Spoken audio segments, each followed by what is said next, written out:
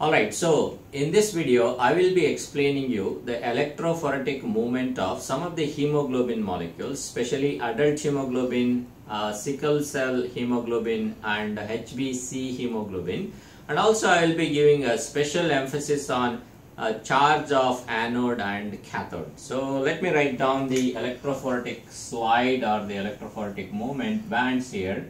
So consider this is the electrophoretic slide, or maybe cellulose acetate membrane or any kind of media that is used in electrophoresis. So the very first thing that you should remember is what is cathode and what is anode. So cathode is a negatively charged molecule.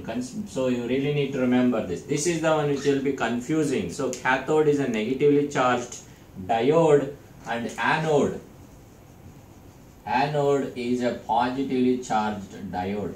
Now, these are the two things that is must. You need to remember that cathode is negative and anode is positive. Now, sample of application. So we apply sample down here nearer to the cathode. So what we will do is we will take 3 samples, and that is one is AA. I'll write this as adult hemoglobin, and then we have another sample that is say SS, that is sickle hemoglobin, and then we have HbC disease. I'll write it as A and C, because out of 2 beta chains, one is normal, other is of C type.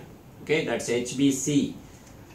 Now adult hemoglobin, it has 2 beta chains here and 2 beta chains are normal, where glutamate is not really replaced by anything. That's a normal thing. So since glutamate is a negatively charged amino acid, so it has got a negative charge, so it will move all the way down to anode. So it will be closer to anode because it has got a negatively charged glutamate there. So adult hemoglobin will move all the way towards anode. Now sickle hemoglobin. So you all know the molecular change in the sickle hemoglobin. Beta chain 6th position, glutamate is replaced by valine, and glutamate is a negatively charged amino acid, valine is a non-polar amino acid. So you have lost one negative charge there. So because of this, what happens? 2 beta chains in sickle cell anemia, both are mutated. It means it will move all the way, it will move to the middle somewhere here and it will stop because it has lost a negative charge. So your 2 beta chains will move to the midway down there. Now HbAc, that is one beta chain is normal and other beta chain is of C type. Now what is C type here?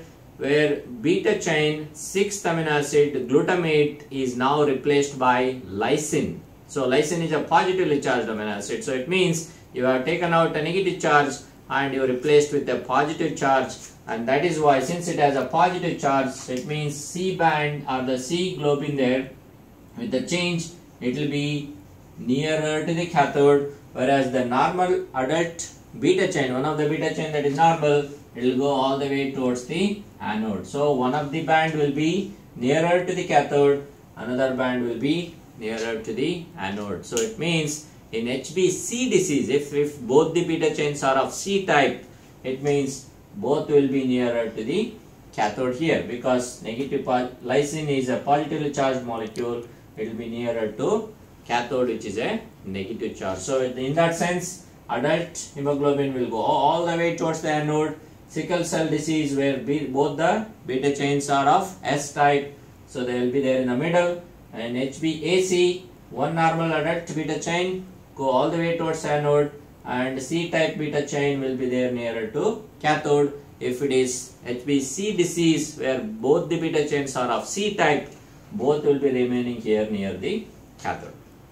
This is all about the electrophoretic migration, about adult hemoglobin, HbSC disease and HbAc disorder.